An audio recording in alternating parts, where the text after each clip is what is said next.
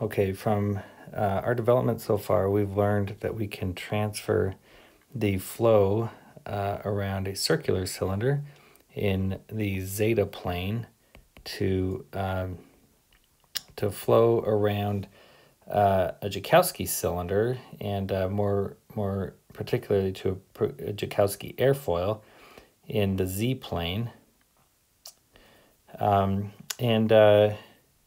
and we do this by offsetting the cylinder in the zeta plane over to the singularity of the transformation for r at r minus epsilon. R minus epsilon is that singularity from the transformation, and so we offset that cylinder, and let me just draw that here, a little bit offset here. So we'd have a cylinder offset where one of those singularities now coincides with the surface of the cylinder, and actually let's actually make one change over here. We're going to offset the cylinder in the not only on the real axis but on the imaginary axis. So we're offset at some place zeta naught.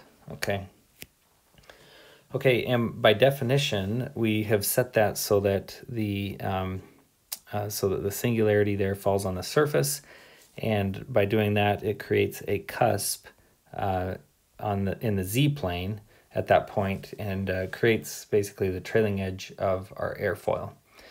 All right, so here we have the equation for the velocity in the zeta plane. So this is just simply flow over a circular cylinder in the zeta plane where that cylinder is offset by zeta naught. It's coming in at some angle of attack alpha and depends on the radius of the cylinder.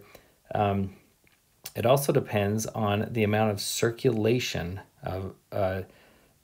going on within that cylinder, and so how much we're rotating the flow as it comes past the cylinder. Okay, so so that's something we haven't talked about. What's the value of the circulation that makes sense here? Well, that's related to the Kutta condition, which you're familiar with.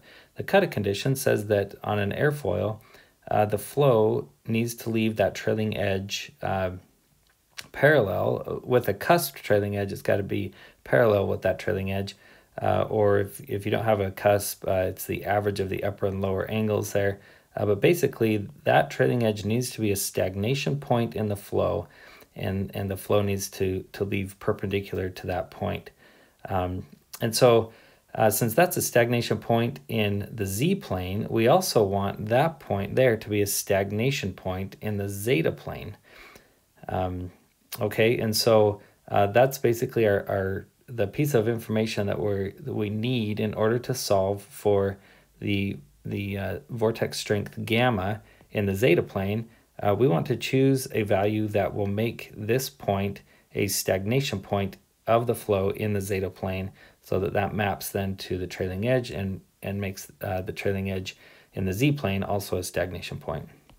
Okay, so basically what we're going to do is set this equation equal to 0. We're going to say that at zeta t at the trailing edge, if I plug in zeta at the trailing edge, so it's zeta of t, and it appears here in the equation and here in the equation. So if I plug in zeta of t, I want the velocity to be equal to 0. Okay, so then we can just solve this equation, and what we'll get is that gamma equals 2 pi v infinity over I times r squared e to the I alpha over zeta t minus zeta naught minus zeta t minus zeta naught e to the minus I alpha.